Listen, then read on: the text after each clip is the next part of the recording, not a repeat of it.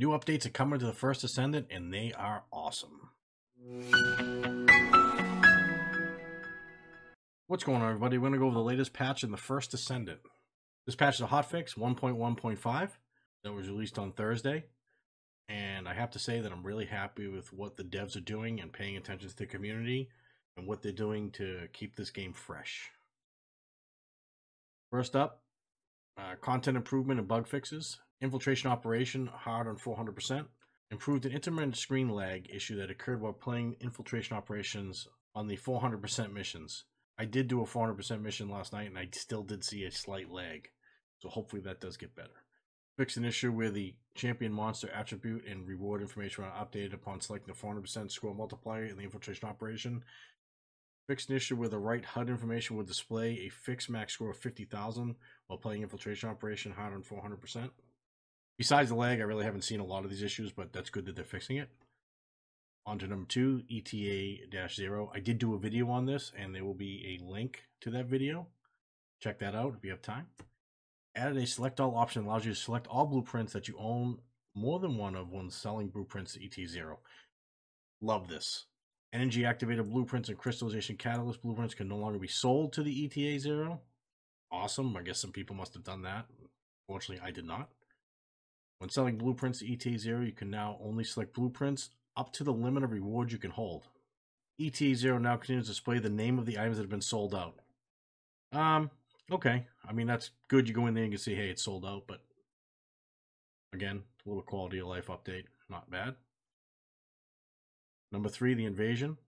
Fixed an issue where the mission marker will display at the previous location on restart after dying in the final battle area of Echo Swamp, the chapel where the invasion is taking place.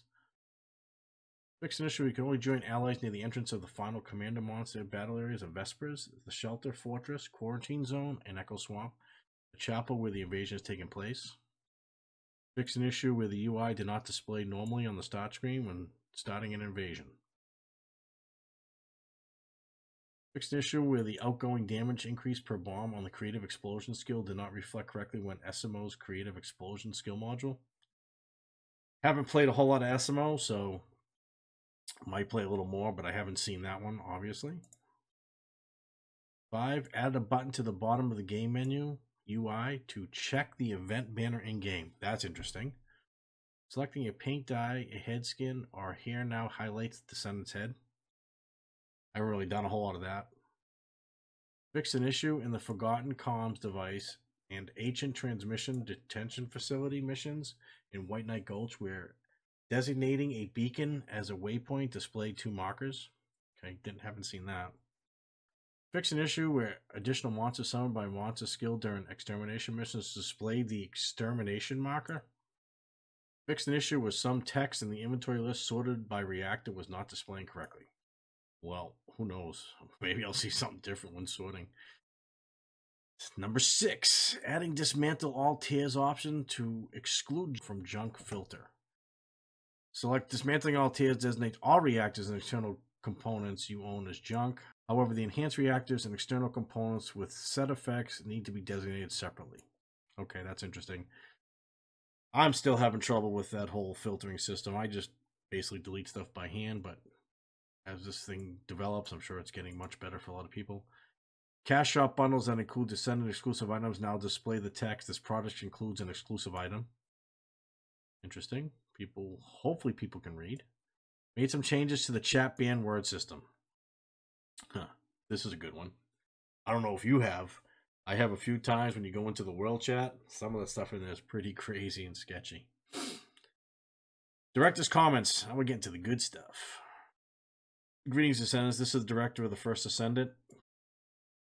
Over the next week, the dev team will be conducting a final review process of the PS5 Pro build in order to deliver the Pro Enhanced features as a day 1 patch in time for the launch of the PS5 Pro.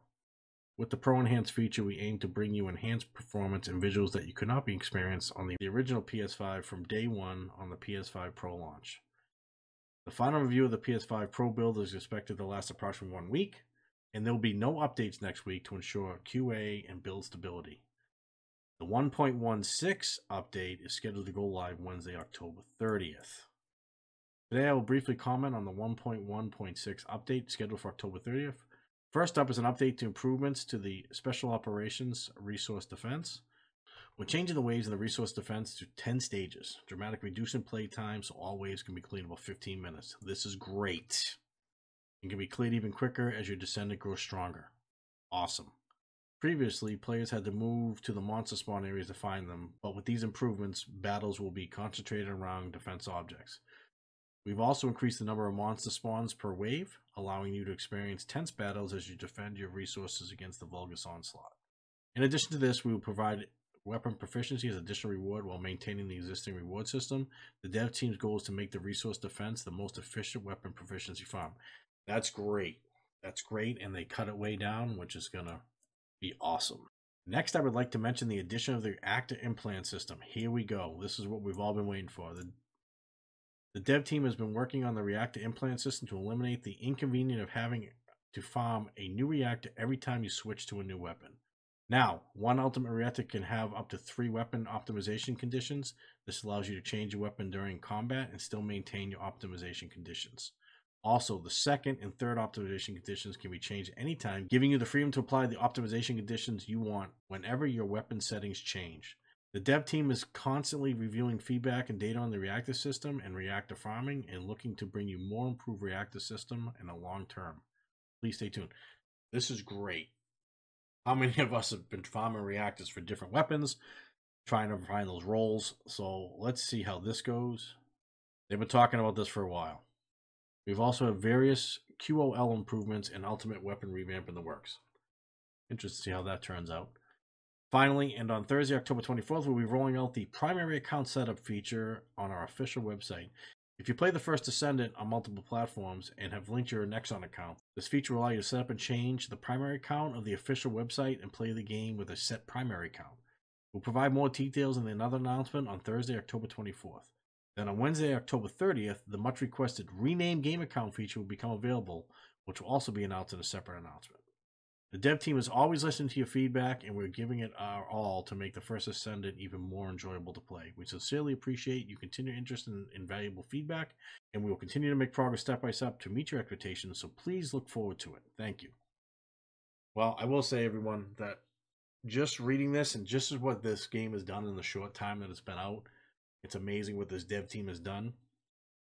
Unlike a certain other game that the dev team decided to take, quote unquote, the summer off and the game died.